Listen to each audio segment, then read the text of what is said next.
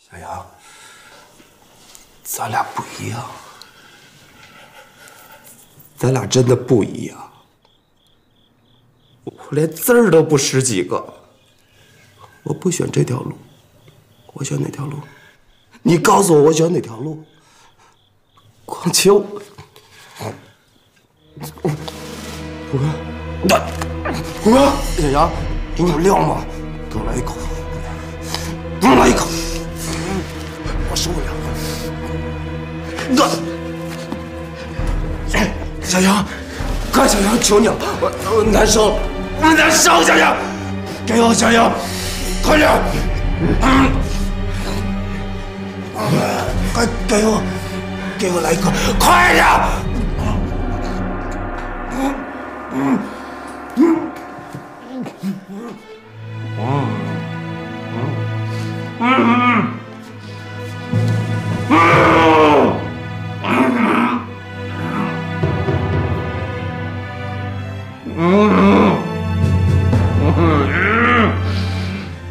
见过人姐姐贩毒的样子啊？就是因为有金野和猪头他们这样的人，将会有多少人像你姐姐那样，人不人鬼不鬼呢？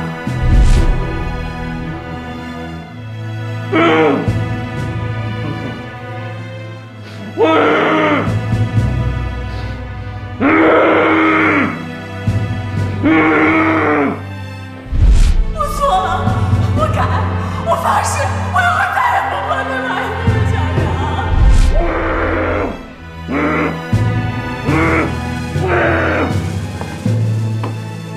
这下你该放心了吧？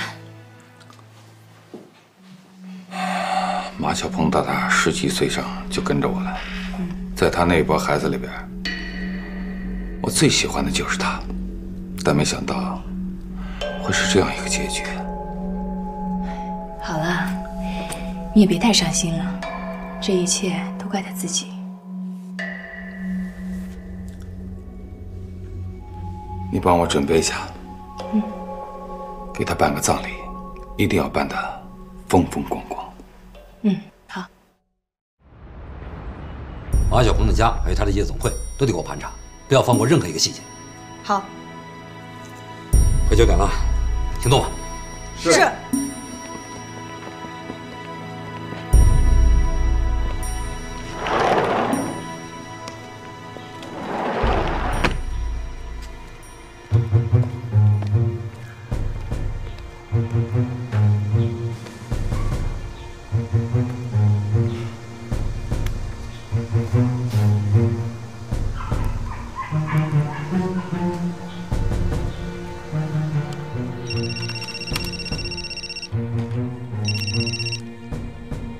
喂，你什么时候来啊？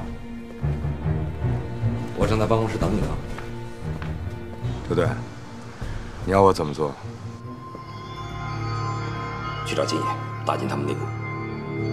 我知道这难度很大，但是没有办法，现在只能靠你自己了。你这人怎么这样啊？跟你说了多少遍了，我不买什么保险，就这样，别打电话了。烦。哟，老陈啊，买保险的？嗨，天天就是保险呐、黄金、股票什么的，真烦的。尸检报告出来了，怎么说？于法医已经去了郝杰的办公室，让咱们一块儿过去。好，走。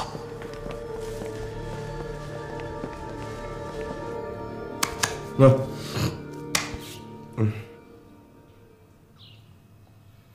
虎哥，我想好了，咱俩一块儿。什么想好了？一块儿去找金老大。谁？金老大。金老大。现在警察到处在抓鹏哥以前的手下，咱东躲西藏的不是个事儿。咱们去找金老大，让他给出主意。毕竟咱跟过鹏哥。他能输咱们吗？梅姐对我一直印象不错，我可以求她试试。好啊。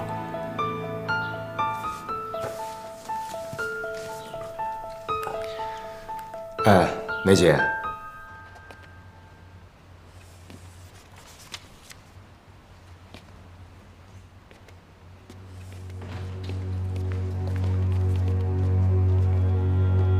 什么结果？跟我之前猜测的一样，死于慢性中毒。时间呢？不能确定。不能确定。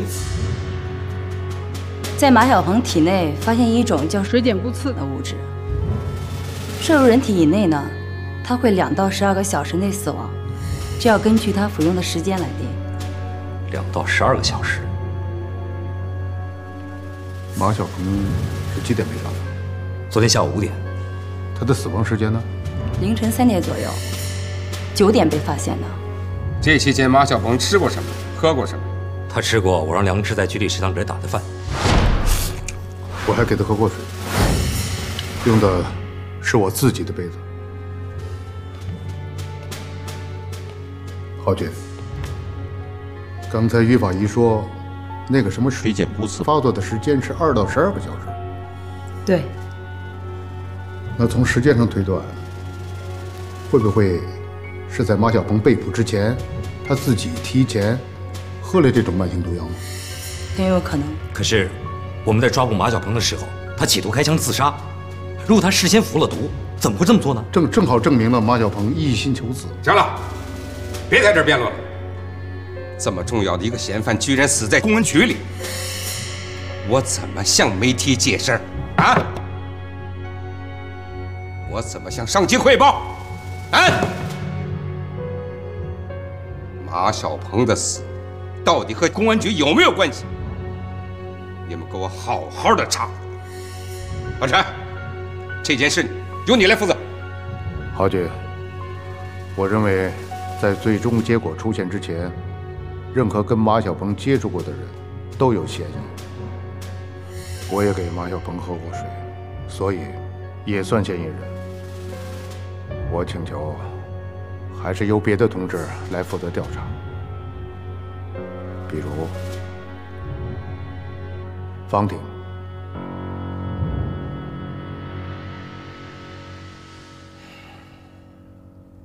好吧，那你们都去忙吧。是。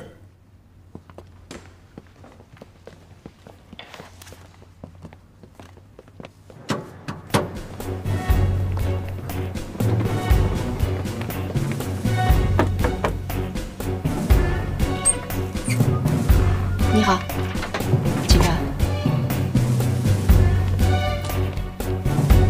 警察，给我！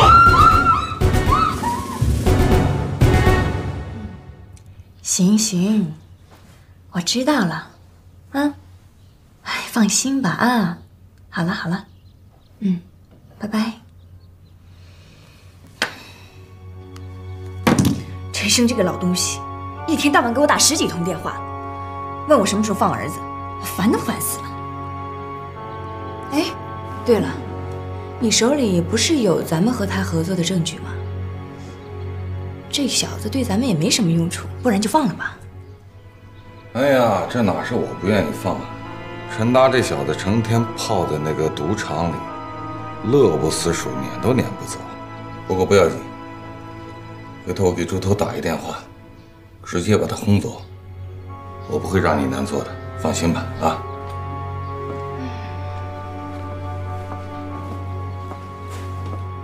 不过啊，这老小子你给他抓严点，别松手，他对我们的用处还大着呢。我知道。哎，我怎么听说警察在追查马小鹏的手下，而且他的夜店也被查封了，有这事儿？是啊，我正想跟你说这事儿呢。有什么情况？马小鹏还剩2个弟兄，说要投奔你金老大，你看看。2个弟兄，谁呀？一个叫赵小阳，还有一个叫董虎。这2个人我有点印象，尤其那赵小阳，我知道。他们呀不敢给你打电话，所以就问到我这儿来了。你看看，如果你要是方便的话，就把他们俩收了。先让他们到猪头那边。以前马小鹏的手下有几个都在他那干，顺便让他查查，摸摸那份客户名单。如果不在警察的手里，也不在马小鹏的家里，那就一定在他手下什么人的手里。嗯，好。不过，这2个之前跟猪头有点过节，猪头会收他们吗？欢迎欢迎，当然欢迎。金老大交给的话，我怎么敢不听呢？再说，你们以前都是马小鹏的得力干将，投靠我求之不得呀。猪头，哎，叫大哥。哎，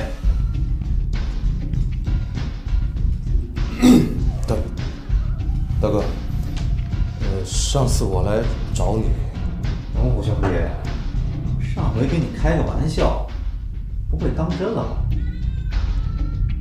要你的手干嘛呀？我自己有手啊！你把你的手给我，我不成了3只手了啊？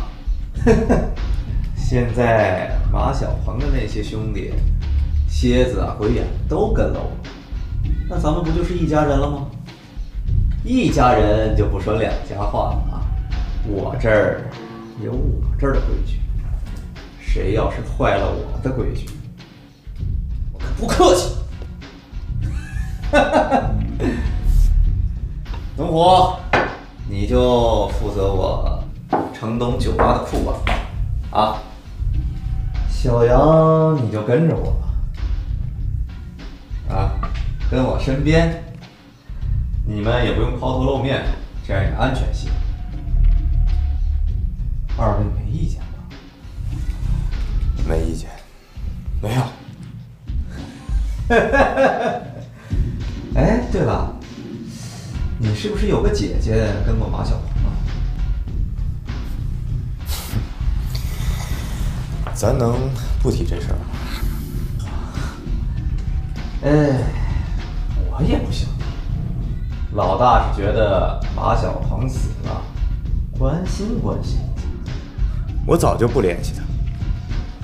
先不说他跟薛小丽害得我被警校开除了，一转头又跟马小鹏搞到一起，我哪知道他现在在哪儿鬼混呢？够绝情的。周队，有重大发现。说，我们在马小鹏夜总会的包厢里发现这把手枪。根据技术科检验，方队身上的枪伤和这把枪的弹道完全吻合。这把就是凶器。对。太好了，赶紧把这个消息通知专案组。是。啊，对了，这也是我们抓获的马小鹏手下的名单。董虎、赵小阳、鬼眼、蝎子在逃，我已经查过了。这几个人现在在猪头的手下。看来猪头和马小鹏确实有千丝万缕的联系。我已经让梁志和风婷盯住他们了，一旦发现这几个人，立刻实施抓捕。不，盯着就行，不要抓人。不抓人？为什么？猪头也是田中市贩毒集团的头目，马小鹏这么一死，猪头肯定有所行动。如果现在就抓他的手下，容易打草惊蛇。我们一定要等待时机，让猪头变成另一个马小鹏。明白。这个秦万金，绰号半金的，是马小鹏手下的核心成员，我们就先从他入手。是。猪头出来了，董虎也在，还有赵小阳。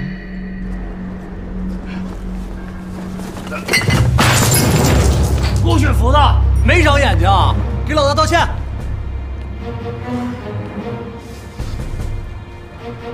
对不起，老大。带。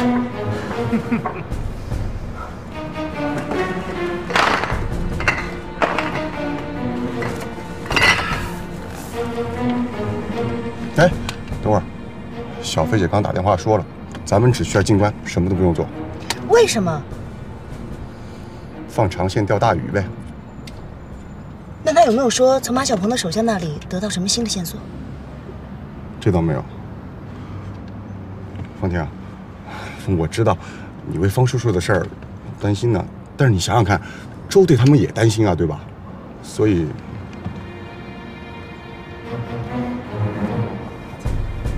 新皮鞋，小杨，还不给老大擦了？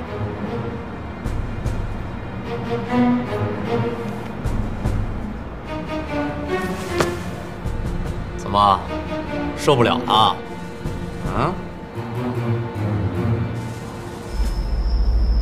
擦！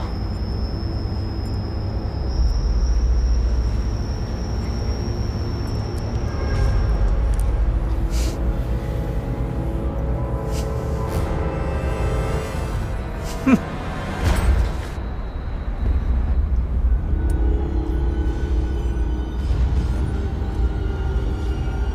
怎么了？小杨，哎，他怎么混成这样？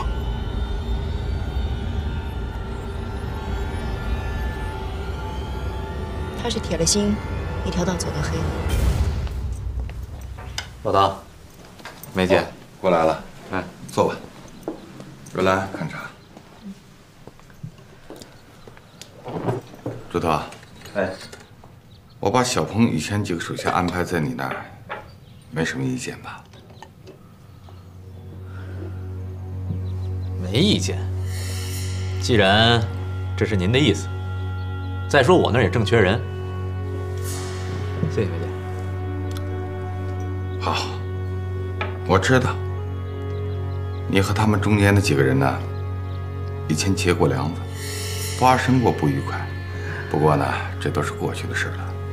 以后还要在一个屋檐下讨生活。我还是那句话，要想挣大钱，做大事，还得讲究个精神团结嘛。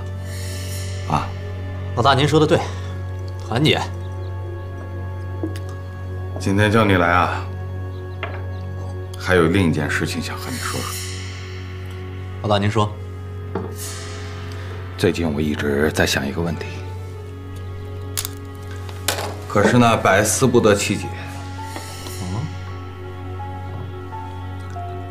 马小鹏他背着我和活阎王去交易，这事儿你是知道的。对啊，马小鹏就是抢了我的货，然后打算去和活阎王交易的。啊，不，我说的是交易当天。你跟我说过，你盯上了他的人。对，那个叫毛豆的，他那天就是开着从我这抢走的货车，而且还跟踪了他。其实那天我们上当，毛豆开着车满天中绕了好几圈，最后把车往道边上一扔。其实那个时候，马小鹏已经和活阎王在西郊配件厂交易了。我纳闷的地方就在这儿，马小鹏把你都能骗了，那么交易的时间和地点，警察是怎么知道的？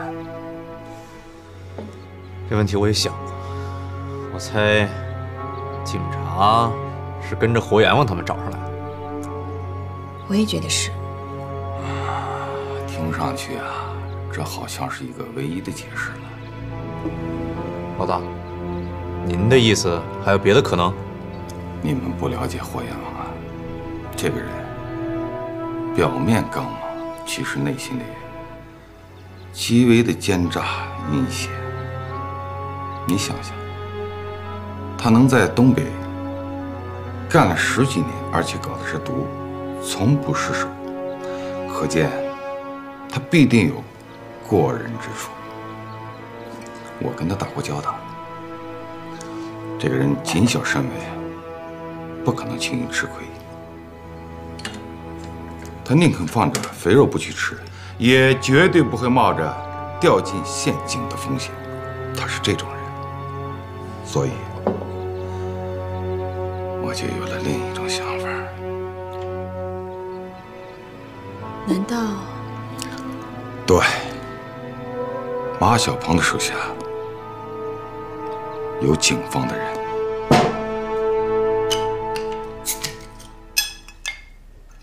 来，都倒上，都满上。咱们好久没在一起喝了。哎，毛豆，蝎子跟鬼眼怎么没来？今天不是说好了吗？都是咱们以前一帮兄弟一起喝酒。他们俩就算了。哎，胡哥，你还不知道吧？怎么了？鹏哥还没出事的时候，鬼眼跟蝎子已经抱上猪头大腿了，这俩忘恩负义的家伙。叫来也没什么意思，根本说不到一块儿去。想想鹏哥在的时候，身边多少人啊，多威风啊！看现在，就剩下咱们这几个哥们兄弟了啊！我听说半斤也被抓了。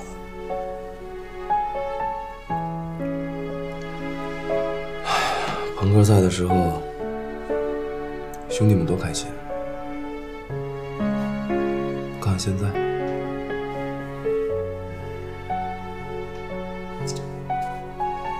行了，来，喝酒，来。哎，等等，这杯酒，咱敬鹏哥吧。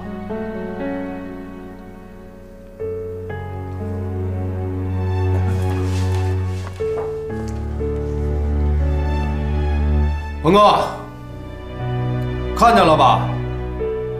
兄弟们都想你了，你在那边也得罩着兄弟们啊！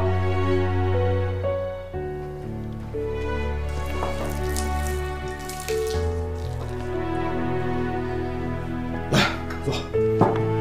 老豆，马上。今天啊，兄弟们都开心，我看见大家也开心，咱们不醉不归，好不好？好，老豆，来，小杨，来干！来，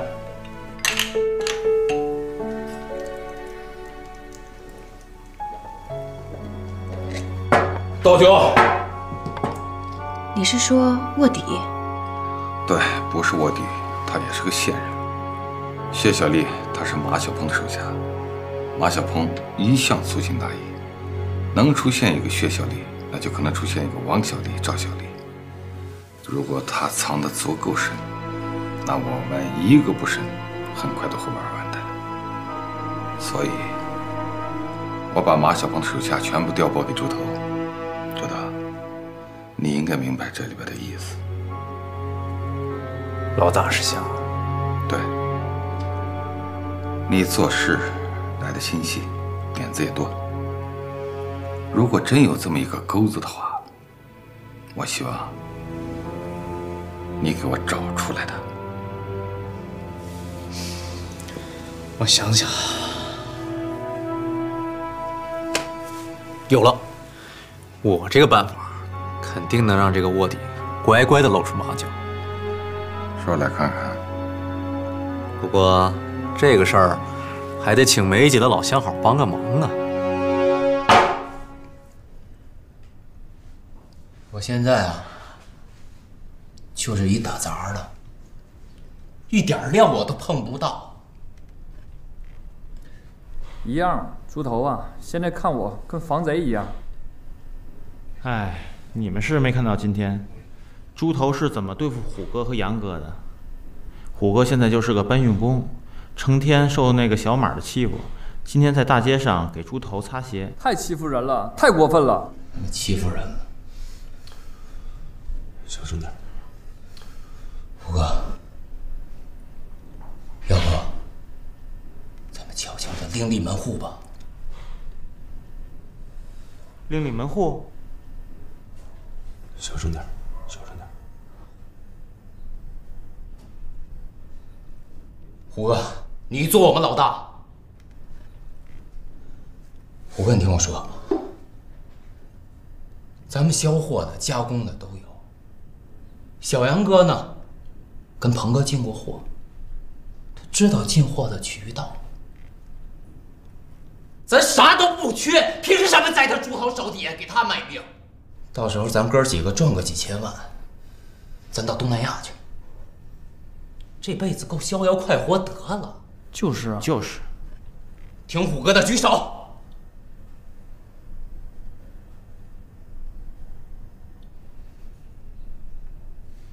小杨，你什么意思啊？你不挺虎哥？你别忘了，还是虎哥带你入的行。听虎哥我没二话，可是咱们现在自己担的风险太大了。猪头的势力比咱们大得多，分分钟就能给咱们灭了。另外哥几个别忘了，咱可都是在警察局挂了号的，在大街上抛头露面都难，还做什么生意啊？更重要的是，在猪头的上面还有一个狠角色，金老大。就算咱们单干了，咱们做了，可在江湖上的名声也臭了，到时候谁还来跟着做生意啊？我觉得小杨说的对。那怎么办？咱们就甘心受到猪头欺负？忍，不甘心也得忍，等机会。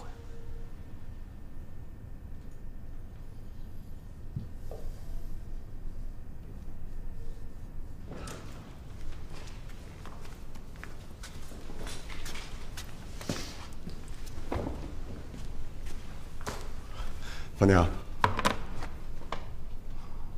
还在为小杨的事闹心呢？谁为他闹心？懒得理他。怎么，见到小杨了？是啊，他去跟着猪头。啊？真是挺可惜的。一步错就步步错。他迟早是会后悔的。方婷，忘了他吧啊！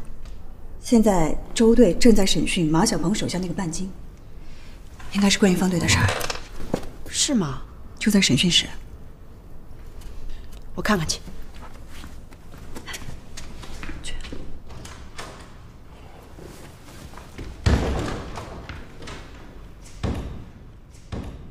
该说的我都说了，你们还把我叫来干嘛？还有点事儿，希望你协助调查一下。什么事儿？方向明认识吧？我不认识。那薛小丽呢？这你总该认识了吧？薛小丽，薛小丽都死了那么久了，问她干嘛？薛小丽是怎么死的？哎，奇怪了，你们是警察，这事儿应该由你们调查，犯得着问我吗？你是马小鹏的马仔，薛小丽的死你就一点不知情？警官，我就是在马小鹏夜总会做账的，充其量就是个会计。马小鹏干了点什么我也不知道，我冤枉啊！做账是吧？那我问你，7月2号，马小鹏给薛小丽的账户上汇了50万，这事儿你总该知道了吧？日子过那么久了，我也记不清了。你老实点儿！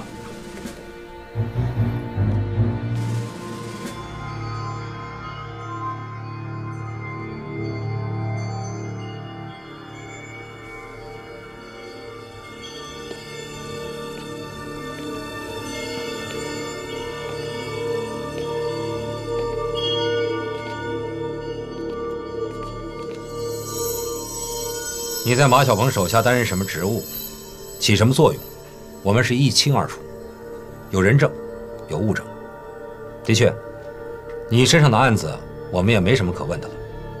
但是，如果你知道马小鹏更多的情况，希望你能够帮助我们。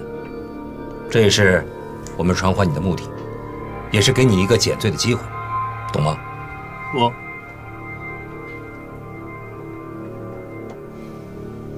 话又说回来了，马小鹏现在已经死了，你还有什么可顾忌的呢？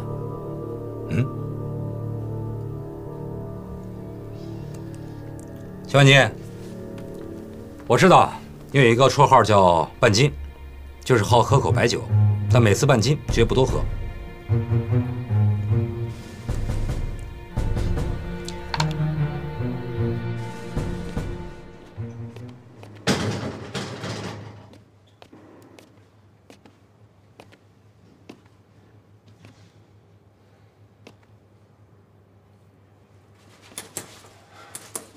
你怎么来了？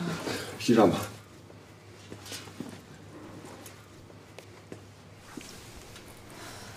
谢谢。还没有消息啊？哎，要不我陪你一块儿等吧？不用，这么晚了，回吧。没事儿，反正我不也没事儿吗？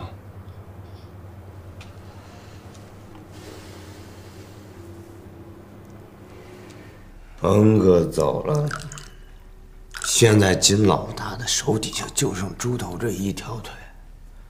鹏哥抢了猪头的货呀，啊，猪头他肯定还会出手的。到时候，咱兄弟几个把他货给搅黄了，再由你虎哥出面把货给捞回来，献给金老大。我就不信金老大不会重用你。哥几个还在猪头手底下低三下四的干什么？行啊，我发现还是你小子脑瓜好使啊，念过书就是不一样啊。虎哥，别让他听我的，听兄弟的。过不了多久了，嗯。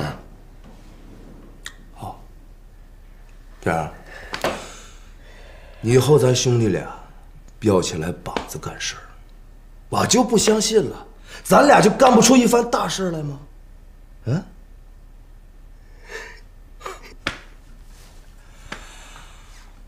哎，还记得咱俩第一次是怎么见面的吗？啊？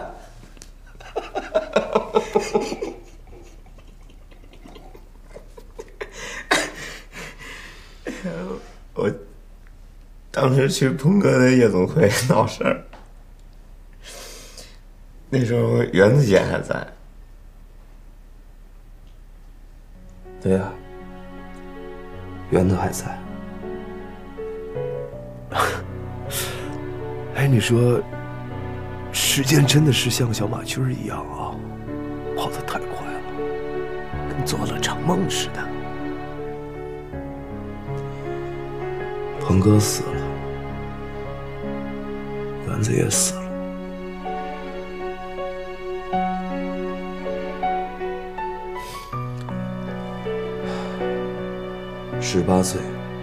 18岁我跟的鹏哥，我把鹏哥当成我亲哥一样。20岁，我认识了园子，那时候他还是护士呢。这么多年，生生死死的，也见了不少。我真没想到，到现在，我董虎这辈子最重要的2个人没了。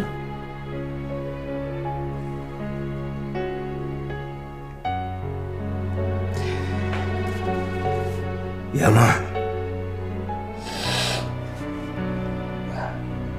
生死由命，还好你在。你现在是我董虎这辈子最重要的朋友。虎哥，我在江湖上闯荡这么多年了，交朋友无数，可到最后真的能把心里话掏在桌子上，能够晒出来的，只有你了。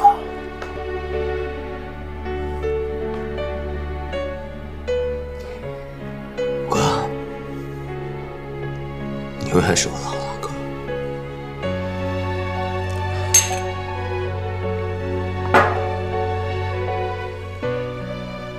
洋洋，你记得，以后有我董虎一口吃的，就绝对不会少了你一口喝的。咱们在这条道上混的，就只剩半条命。但是你放心。以后我董虎可以去掉脑袋，但是绝对不会送你赵小阳去送死。说什么呢？啊，死，多吉利啊！对，吉利。不说死，咱都好好的活着，比他们活得更好。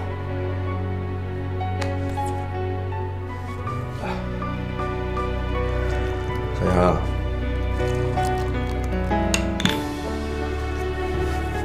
喝了这杯酒以后，咱俩就是一辈子的兄弟。干！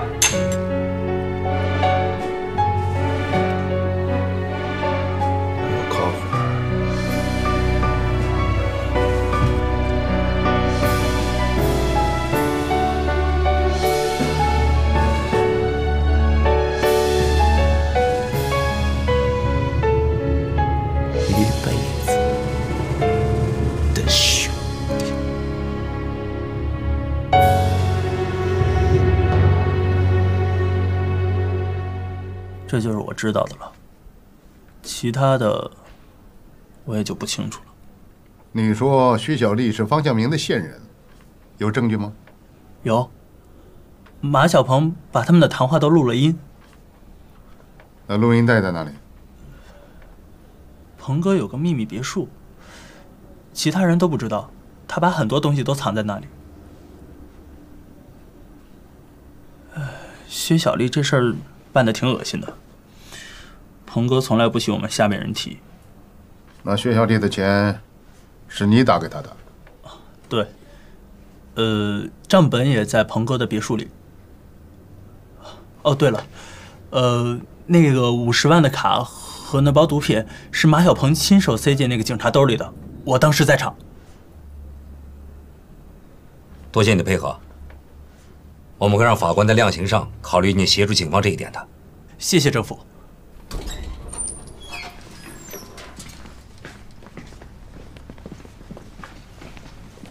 周队，周队，方婷，怎么，你们一直在这儿？方婷担心她爸爸的案子，所以我们想。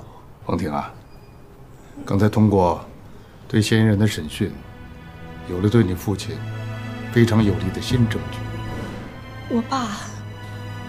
方婷，根据这些线索，可以证明薛小丽是你爸的线人。当然，还有一些证据需要进一步核实。但是我可以现在很肯定地告诉你，你爸是个好警察，他是清白的，你更应该为你爸感到骄傲。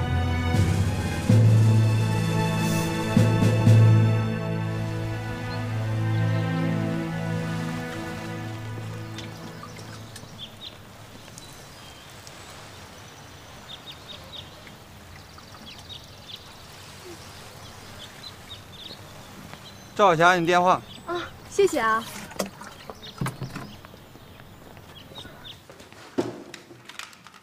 喂，方便说话吗？小杨，小杨，你在哪儿？你还好吗？姐，我挺好的，你放心。你那边怎么样？我挺好的，你别担心我。小杨，听姐一句话，你去自首吧。姐，我现在还不能去自首，我还有事没办完呢。你就放心我吧，我会处理好的。你现在这样，我怎么不担心啊？小杨，姐，别哭好吗？姐心里疼。知道你没事我就放心了，先挂了。哎，等等，什么事儿？你有小鹏的消息吗？马小鹏，他已经死了。什么？姐，你没必要为马小鹏这种人伤心，他就是一个无恶不作的混蛋，现在是他罪有应得。好吧，就这样吧。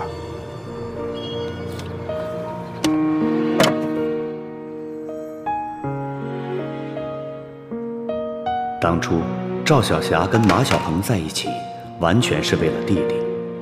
但是毕竟肚子里有了马小鹏的骨肉，知道马小鹏死了的消息，小霞的心里还是莫名的伤心。小霞也不知道，她的眼泪是为了马小鹏而流，还是为自己，亦或是肚子里的孩子。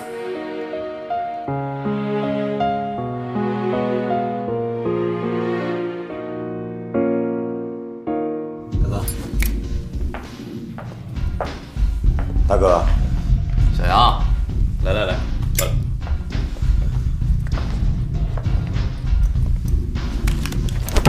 你是警察的的卧底。大哥，别开这种玩笑。你在马小鹏手底下潜伏了这么久，他都没看出来，活该他落到今天这个下场。现在你要来跟着我，干嘛？想把我也送给警方？我没那么傻。大哥，是谁造的谣？现在你还不说实话，我他妈一枪崩了你！你说不说？你是不是警方的卧底？没有的事儿，大哥。我他妈再给你最后一个机会，说！